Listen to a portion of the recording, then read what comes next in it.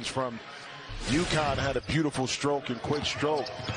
Andrew Funks might be a little quicker.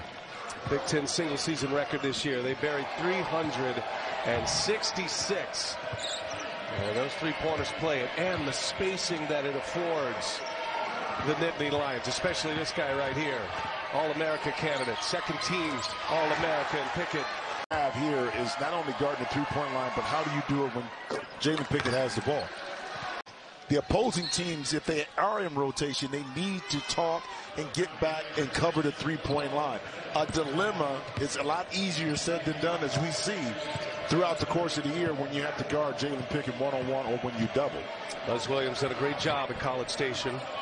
Co-coach of the year in the SEC in his fourth year. Took Marquette to the tournament every year.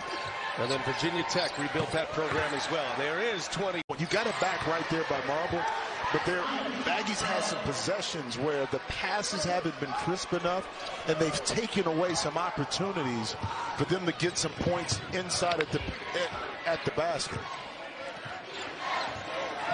Penn State might be the most dangerous 10 seed going in this tournament. The way they played in the month of March.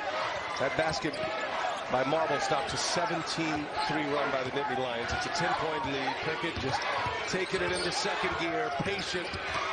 And Pickett goes all the way to the basket. So that's for Penn State because they're understanding who their personnel is and what the strengths are. Coming up, 0.6 assists. His 6 assists have led to 16 points and fires. And the way they protect the basketball, this is going to be a tough task for Texas A&M. Well, that time Lundy, because he's connected with Pickett,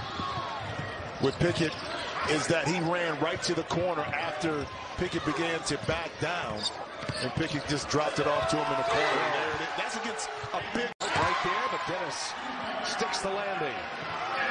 The Aggies finally get one to go. Jimmy, from the three-point arc here tonight, Texas A&M 4 for 16. Bradford's got 2 of those. First one from Dennis. Has been a problem area.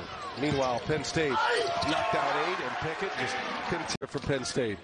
And he made it a point to say, listen, we may not have the facilities of a Michigan, of an Ohio State, but we got players like this that want to fit in and have high IQ, can add value. That's why they've been successful in the quarter. With Obaseki on him, Pickett, little step back, 2, no good. Offensive rebound. I'll tell you, Mahaffey getting some valuable minutes here. Freshman, Cincinnati Moeller High School, and he'll back it out. Under 7 to go. Pickett, step back 3. Why not? He's doing it all.